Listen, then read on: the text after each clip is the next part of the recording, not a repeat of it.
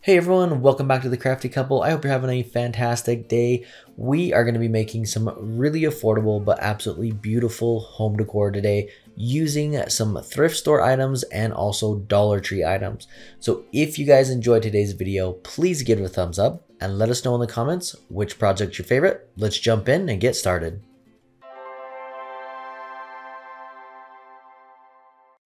For this project, I'm going to be using these Dollar Tree wood pieces. Now, these are probably the biggest wood pieces that I've seen from Dollar Tree, which is a lot of fun. I'm glad that they're doing something a little bit bigger. You can always go out though to the hardware store and cut some wood just like this. But these are going to be these wood pieces from Dollar Tree. I have 4 of them.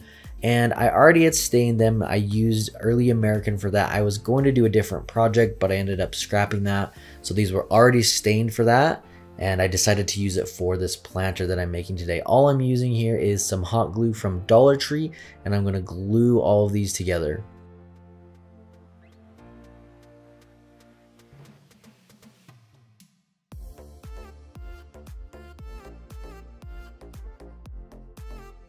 Once we have all of our wood pieces glued together, I'm going to move to the inside, and this is where I'm gonna add a piece towards the bottom, but I'm going to elevate it a little bit. Now this is really where you could place it wherever you wanted to, if you wanted it all the way at the bottom or if you wanted to put something closer to the top.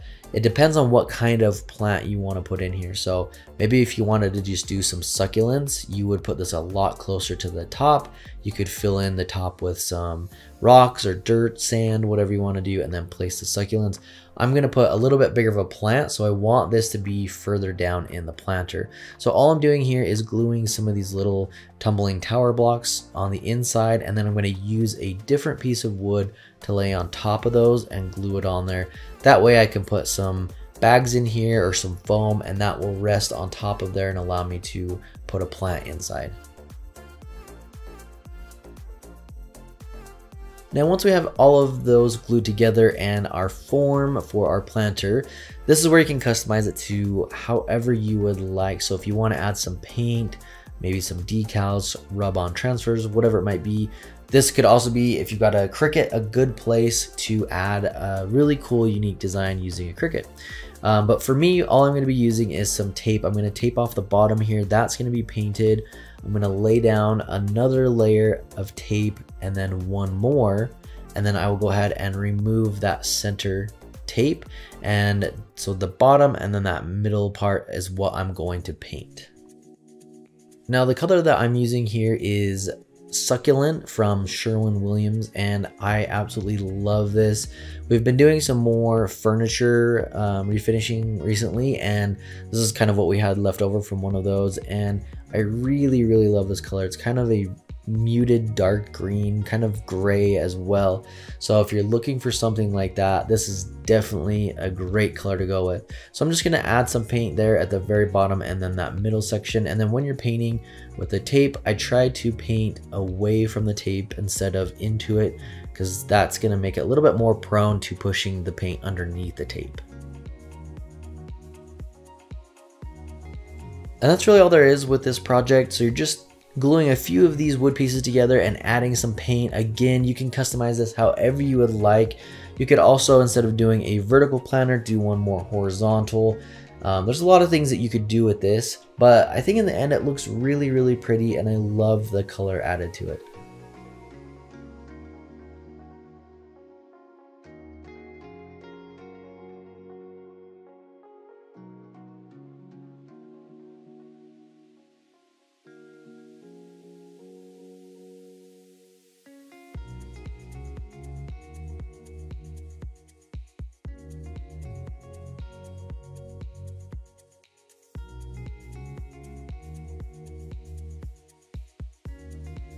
For this project, I'm going to be starting with this sheetrock compound. So we use this a lot, especially when we're kind of doing the furniture stuff. It helps with filling in wood grain and then little things here and there. So we have a big tub that we've kept. I'm going to use that for this project. Now this is a thrifted vase or candle holder that I found for, I believe it was $3. I had spray painted it gold originally, and it's really big, as you can see here, but I wanted to change it up a little bit. So I'm going to be doing is using some of this compound to go over the whole thing and you do want to mix that together a little bit before applying it. But I'm gonna mix that up, apply this all over, and we're gonna go for kind of a concrete stone look on this. Now, another way that you could accomplish this is with some paint and like baking soda. You could also try that method, but it's fun to kind of switch it up, and I have this on hand, a lot of it, so I like to use this. And then once we have that all over, I'm just gonna go through and sand this down. I want a lot smoother texture than what it was when I applied that, so I'm gonna go in, smooth that down with some sandpaper, and then we're gonna use this white chalk paint to paint over all of this.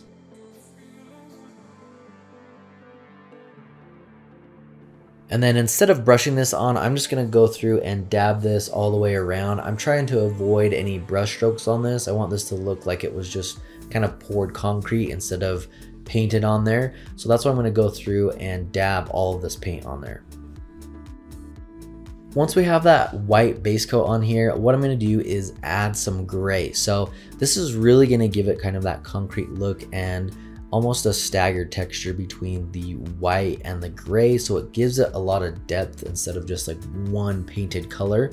Because you could go in here, just paint it white or just paint it gray, but it looks really flat. I think this gives it a little bit more dimension and more of a concrete look. So I'm using a wet sponge with some of that gray paint. Now if you dip this into the paint and it gets a little too heavy on your vase, then you can just simply put a little bit more water on that and then continue to dab around, and that will lighten it up. You don't want any really hard paint marks on here. It's just a light coat of gray that you're dabbing on there. And I ended up leaving the gold here on the inside. I thought it was really cool, kind of the contrast between the gold and the concrete. I was going to cover all of it with the mud, but I ended up just leaving it, and I think it turned out really cool that way.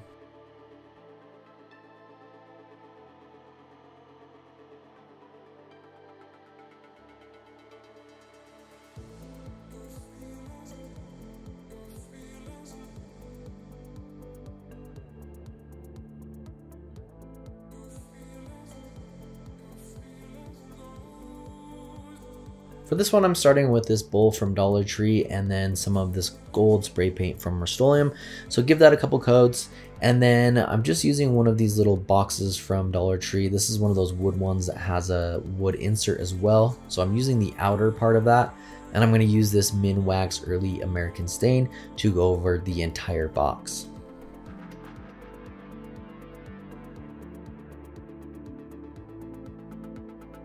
And once we're done staining and the paint is dried, we can simply add these together. I'm just using some hot glue to glue this together. And I think this is a good example of a lot of things that I see on like Anthropologie, West Elm, Pottery Barn even. They're really simple designs, but they're sleek and modern at the same time. So they have very kind of elegant, high-end look to them, but you can do them for just a couple dollars and they're really easy. So this one, we're using gold paint, some stain, this bowl, and then this little box from Dollar Tree, but yet we're creating something really, really nice.